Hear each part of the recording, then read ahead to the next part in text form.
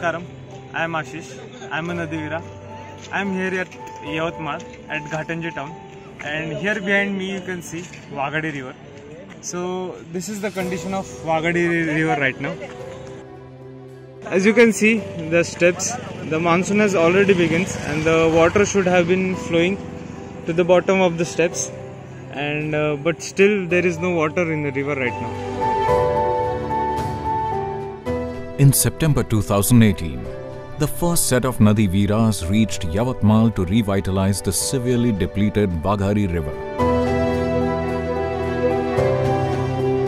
The Nadi Veeras had many challenges and situations to deal with, including a population that had been through decades of water shortages and farmer suicides. Namaskaram. My name is Shruti. I'm a Nadi Veera. Water is scarce means life is not there for them, there is no life. And when we brought up the topic about rejuvenating the river, some of them were very eyes bright about the whole thing, and some of them you could see they looked at it like a very faraway dream and like looking at us like, do you know what you're talking about? That doesn't happen so easily. And I get their skepticism about it. If I had to live in that for 15-20 years in similar circumstances, I would have probably had the same thought about, how? What is she talking about? She looks like a city girl who knows nothing. The Nadi Veeras, however, began to work on two aspects. One was to collect data and conduct soil and water surveys to establish a scientific basis for the next step.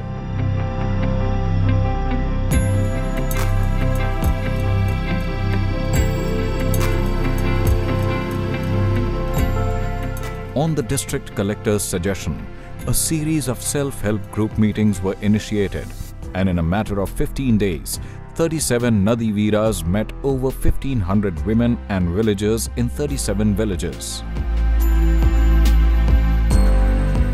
On March 5, 2019, the project reached a significant milestone when the Maharashtra cabinet allocated a budget of 415 crores for the project. There are too many NGOs and organizations already working in Vidarbha region. Maybe minimum 15-20 organizations. So in first they thought it is only some other organization, like all came. There are also some others, so they were not that much interested.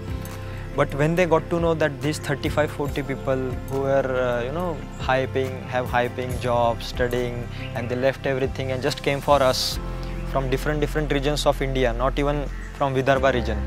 And when they saw Sadhguru's video, when they saw Sadhguru's initiatives in different social fields. The World Environment Day on 5th June marked the launch of the Waghadi River Revitalization Project in collaboration with the government of Maharashtra. The team is also working with various NGOs on the ground, and on the International Day of Yoga, an Upayoga session was conducted for the local NGO, FES, Foundation for Ecological Security. One of the milestone moments for us was when the Agriculture Department of Yavatmal decided to do yoga. In fact, they followed up with us. They said, can you please teach us? So one day before International Yoga Day, we got them to do a class of Upayoga. And in one village, there was one elderly lady who told me that the men in our village drink because they have a long day, it's very stressful. So I told her we also work very long hours and we work every day, we don't have chutti. So she said, Tumhare shahar mein to Saturday, Sunday you must have chutti. I said, but we are not like that, we work every day. Every day? I said, yes. How then you don't get tension? I said, not really. How? I said, yoga. So she said, hame bhi sikha do. Soon, the people of Yavatmal participated in Yavatmal's first ever inner engineering program, conducted on 12th December 2018. Right now we are waiting for SPV to be formed, Special Purpose Vehicle. It will be a company, non-profit company. So till October end or November end, the SP will be formed.